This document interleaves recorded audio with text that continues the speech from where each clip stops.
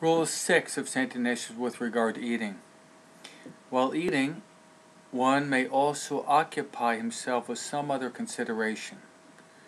either of the life of the saints, or of some pious reflection, or of a spiritual work he has on hand. For when a person is attentive to anything of this kind, there will be less sensible gratification and nourishment to the body. And this is why often in the religious life, that while religious nuns or priests or brothers are sitting down at the table eating, it is a very good practice for one of the brothers, after the meal is blessed, to take a spiritual book, like the Imitation of Christ, maybe a passage from sacred scripture, or maybe a reading from the life of a saint or a doctor of the church, so that when one is eating, he's aware,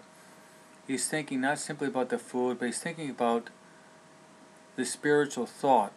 that was implanted in his mind at the beginning of the meal. In other words, Ignatius is trying to elevate our mind, our hearts, to a higher realm, not to be focusing simply on the material and the pleasure of eating, but to be focusing more on God and spiritual realities.